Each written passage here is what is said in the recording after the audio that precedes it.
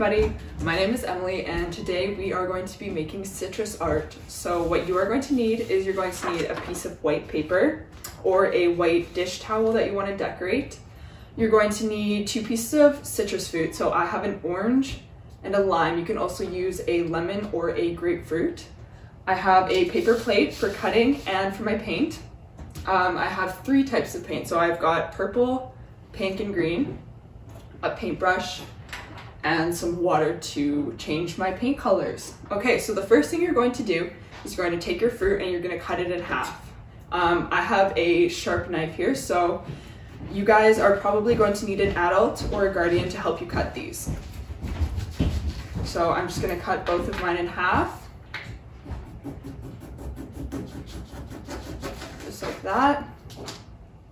So I've got 2 halves of my lime and 2 halves of my orange. Okay, so once your fruit is cut, you're going to take your paint and you're going to put it some on your paper plate.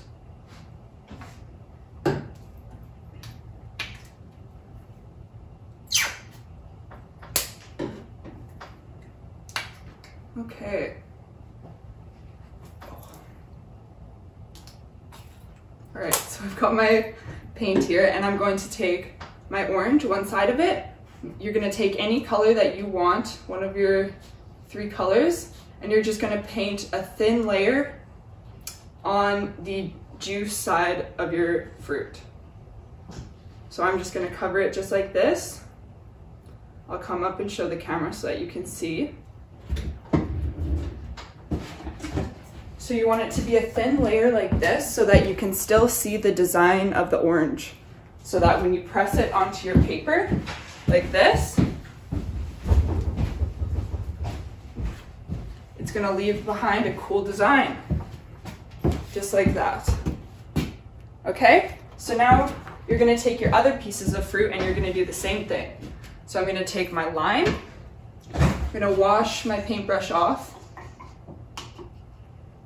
dry it off, and I'm going to take my purple now. I'm gonna use the purple on my lime.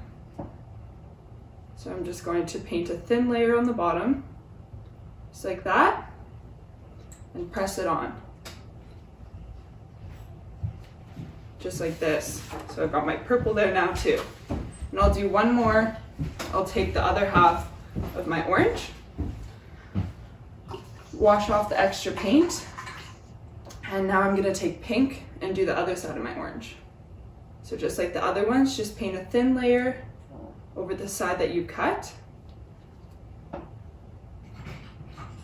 Just like this. Make sure it's all covered. And you're gonna press it onto your paper or your towel. Oh, gonna do that one more time. There we go, just like that. And you're gonna keep doing it. You can rinse off your fruit if you want to do a different color, and you're just gonna fill up your whole paper, and that's citrus art.